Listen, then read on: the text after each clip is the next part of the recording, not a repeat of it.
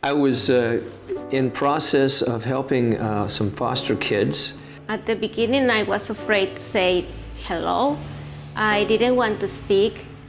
I have to help my kids to school, so the only way I can help them is learning.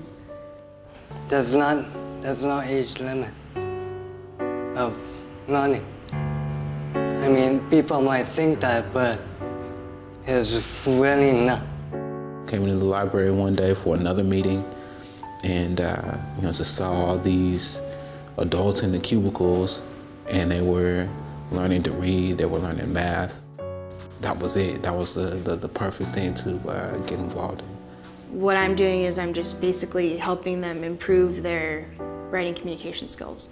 Throughout the years, I've taught people how to read, and I think it is one of those skill sets that is absolutely essential to have a quality of life. I had to take a test, and of course, not being able to read very well, it's very hard for me to take tests, so I panicked and called the library and asked them if there was a college student or a high school student that could help me with reading, and I'd pay for it. And they told me that there were free services and I didn't have to pay anything. If you want to learn something, go in there. There was this one woman who came in.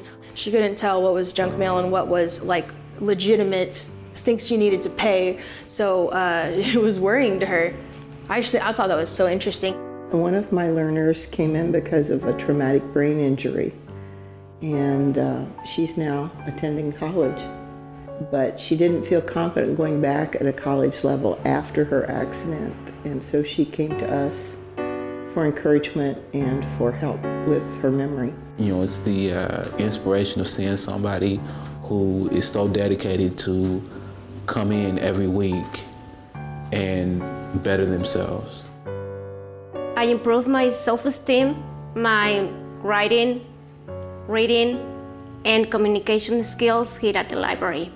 And I don't need my daughter's translation to the teachers. I don't like that. I have met so many wonderful people. My learner is named Nathan, and Nathan had never finished a book. And one of the areas he was interested in was the human body. I always been in the hospital, so I'm always curious that how things work in the body. So we found a book on the human body, and it had a lot of words that probably most people have never seen before, because the anatomy is all new words. Some of the physiology is very new words. But Nathan is such a go-getter, it didn't slow him down a bit. So we read through this book on the human body, and he finished it. It's fun to watch them just blossom. I felt like I completed something on my own.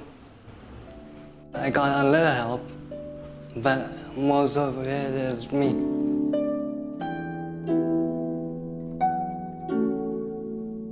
Could you or someone you know benefit from our services? Call 760-839-5440 for more information. Are you interested in becoming a tutor?